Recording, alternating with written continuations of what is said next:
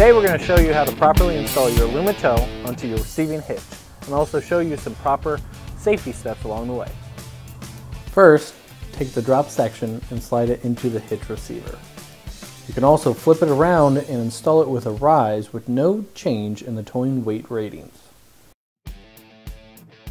Secure the drop section to the vehicle by sliding the key-alike locking hitch pins through the receiver hole and turning the key to lock.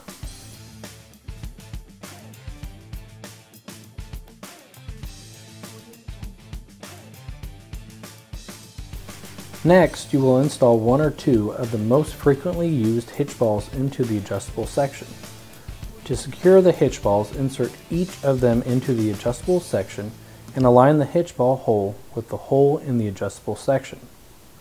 Insert the hitch ball securing pins completely through the center of the hitch ball until the head of the pin is flush.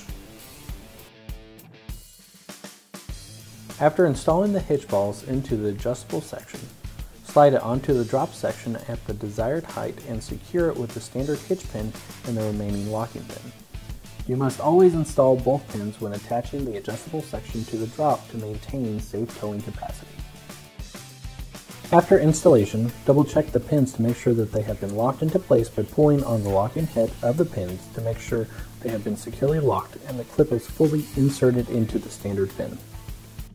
We suggest that you use only one hitch ball when towing at the lowest point of the drop to gain more ground clearance. Be sure to follow the towing capacity guidelines and do not exceed the gross trailer weight ratings for each hitch ball size. For weight ratings and other information about the product, visit our website at alumatow.com or check us out on social media.